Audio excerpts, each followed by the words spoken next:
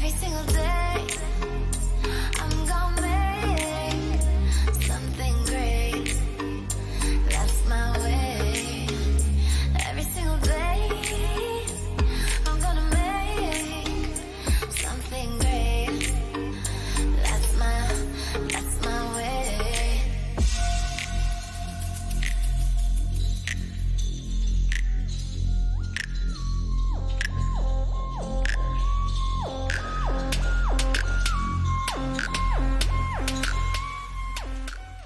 Hey, Allison here from Dreamweaver Designs. This is a quick tutorial on how to use the new Dragonfly silkscreens and cutters.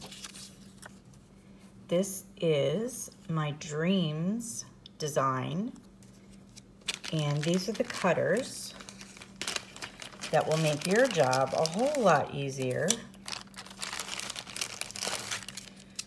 to cut them out. All the cutters are coordinated with the silk screens. So the largest one will fit right over those, and then you have your corresponding side.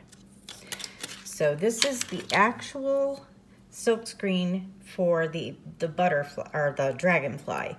If you want to make just the dragonfly wings, there is a version of the top wing in this silk screen here, and it also has its coordinating cutters, 2 for each size. That's the Dreams Dragonfly. The filigree Dragonfly, excuse, this one's a little messy from using it. I hadn't cleaned it off, but they're very easy to clean. This one is the filigree Dragonfly, and it has coordinating cutters, 2 of each size. And this is the wings only, and this will be the top wing from the Dragonfly and its coordinating cutters. In this tutorial, I'm going to show you how to use the silk screens and the cutters. So it's going to be a very quick tutorial. We're not going to get into finishing them off with the resin. If you would like to see that, if you go to my original butterfly tutorial, towards the end, I will show you how to finish it off with the resin. But a lot of people had asked if I would just show them again using the silk screens with the cutters. And I will be back to show you with that. Okay, I'm back. This is black clay. I'm using kind of scrap clay. It's got a little bit of glitter in that, but that's okay because we're gonna glitterize this anyway. This is black Primo Sculpey is what I like to use. And I have conditioned it to a number 5 on my pasta machine. My pasta machine in number 1 is the thickest setting. So this is a number 5. So what we're gonna do is we are going to take one of the silk screens, and we're just gonna go ahead and work with the filigree on this. Now these silk screens, you'll see you can read RJ Crafts. That's the side you want up. Shiny side always goes down. I cannot stress that enough. You do not want to ruin your silk screen by putting it in the wrong direction. So shiny side down. Find a spot on your clay. I usually start with the end and work my way over. And we're gonna go with the largest dragonfly. And the reason I chose this one to show you is how, one of the ways you can make a body for it. Wanted to show you how you can attach it, or at least how I attach it. Once you play around with these, you can come up with your own techniques. So you want to get this down, not where you're pushing the clay through it. You don't want to do that. You just want to get it down where there's no air bubbles, that it is on the clay and it's smooth. Now for this dragonfly, I'm going to be using Born Pretty powders, and I'll leave the link for these in the description since this will be on YouTube and not just Facebook. So I'm going to be using purple and teal.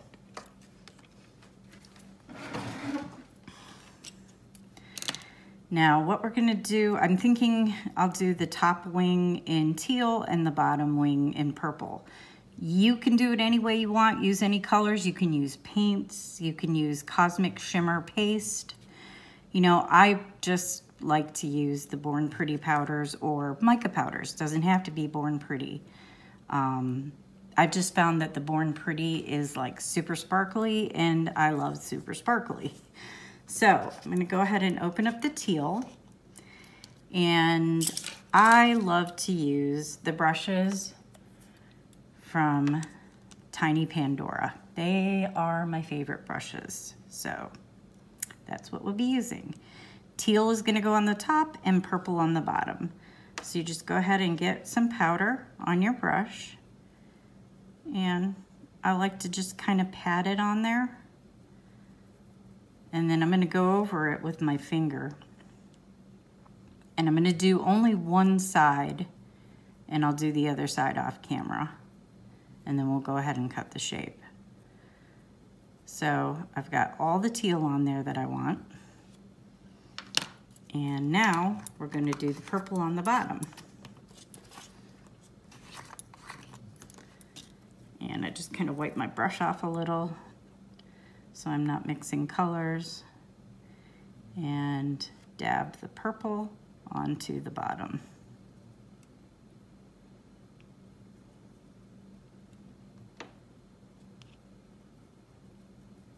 All right, so got my powder on there, or my mica, which actually this is a synthetic mica. And what I'm gonna do is just kind of tap with my finger to start kind of pushing that powder down through the holes in the screen. And then just kind of rub a little. You're gonna wanna try and get as much powder as you can through the holes on the screen to cover the clay. And go ahead and do that with the top.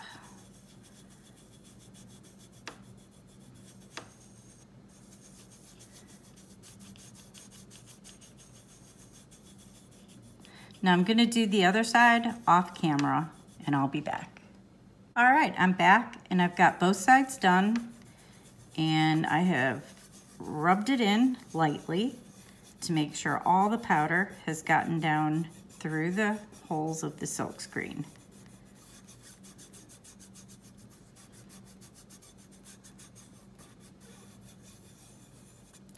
Now we're gonna go ahead and pull our screen up, and always love this part, the reveal. Look at that sparkle. I love it. All right, now what we're gonna do is we're gonna get our double wing cutters, and we know that we use the largest one, so you're gonna use the largest cutters in the set, and you're just going to line up, and I'm gonna stand up for this. You're going to line the wings up.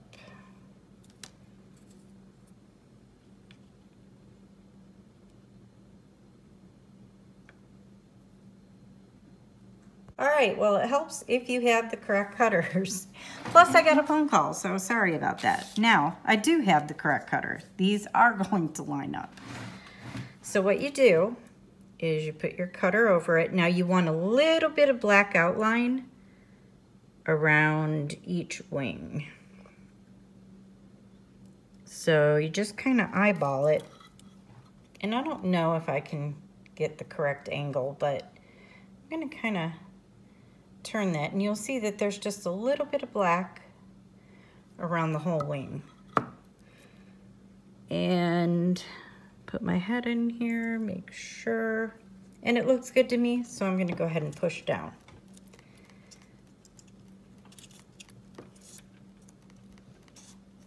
And I like to give a little wiggle Little tug back and forth, another little wiggle, and take the cutter off. And then you're gonna do the same for the other side. Line the wing up. And I mean, it's fairly easy to line it up by just the shape of the butterfly. It's kind of hard to do on camera.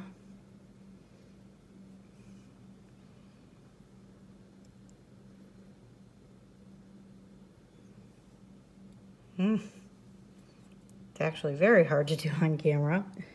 All right, I think that that's good enough. So I'm gonna go ahead and give it a push. Get that cutter down in there.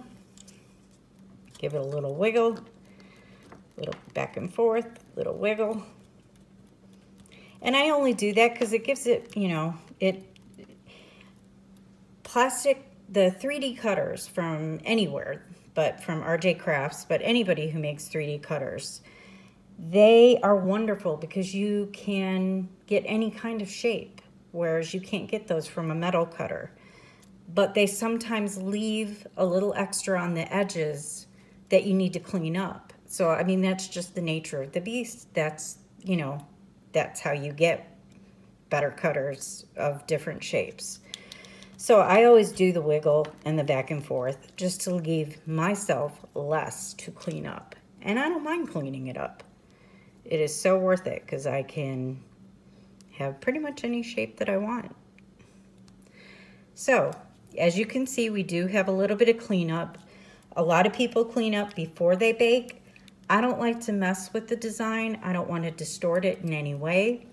So what I'm going to do is I'm going to go ahead and bake this and clean it up after bake. And I'm going to go ahead and bake this now, and I'll be back. The first bake, since we're going to do this twice, we need to put its little body in there and bake again. The first bake is going to be for 30 minutes at 275. I'll be back. Okay, we're back, and the wings are fully cooled, and it's hard to capture the sparkle. I don't have enough light in here, and the resin isn't on it yet to really make that sparkle stand out, but it's pretty darn sparkly. So what we're gonna do now is clean up our edges. And I like to use just a tool that has an edge to it that's sharp, but not like, you know, super sharp, not a razor. It's not gonna cut you. And I just run it along the edges.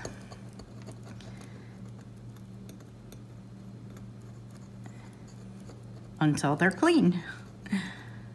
And don't worry about getting, you know, if a little bit gets on the top of the wings, that's okay. We can just blow that off.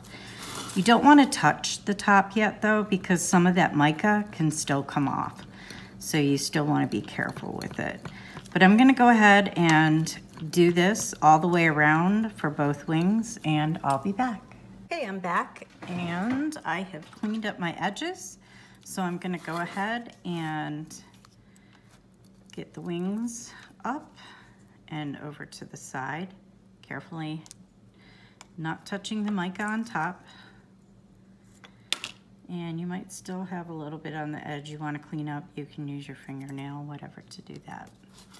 All right, let me clean this tile off. Now, what we're going to do is we're going to make the body of the dragonfly. And really, that's up to your imagination. You take a little bit of clay and work it into whatever shape that you want. You can make a long body, something like that. We'll make it a little bit longer because dragonflies have kind of long bodies to them.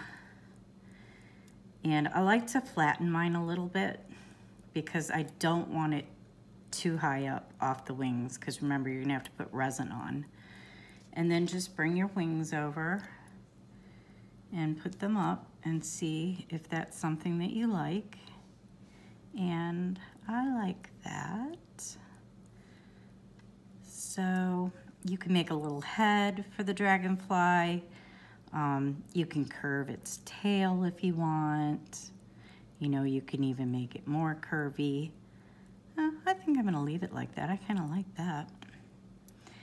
And I'm not going to make a round head for him, but I'll round it off a little bit more.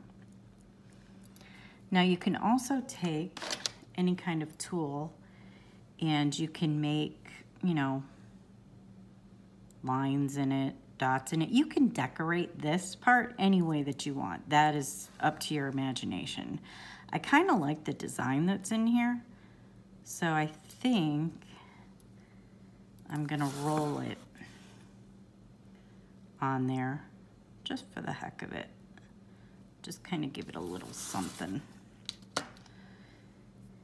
And before I attach the body, I want to add, I think, a little bit of color to that. And I think I'm gonna make it purple. Might even add purple and blue. So I'm gonna get out my same Born Pretty powders that I used on its body. And don't get the powders on the sides where you're gonna put the wings, because it'll be harder to attach it. So I'm just gonna do, you know, a little bit here and there, however you want to do it. You can even do this after bake, but I'm going to do it pre-bake.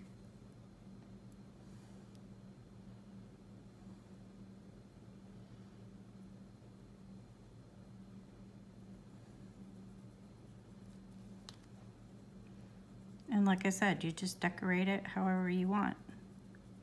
It's your dragonfly. You could make its body look however you want. You could leave it black. You could paint it with acrylic paints after it's baked. You can, you know, use the mica like I'm using. However you want to do it. You can even give it little crystal eyes up on the top. That, my friends, I'm going to leave to you. But I just wanted to show you how I attach the wings to the body, which basically is just like I did my butterflies. I bring my wings in, line them up where I want them to go, and push them into the clay. Push the clay down a little onto the wings. I mean, you could use a little bit of Bacon Bond or liquid Sculpey if you want to. I have just found that I don't need to do that because it sticks. As long as you don't have that mica powder there to block the dry clay from the or the baked clay from the unbaked clay. So I think that looks good. I'm going to just push it down one more time and make sure everything's flat here where the wing is.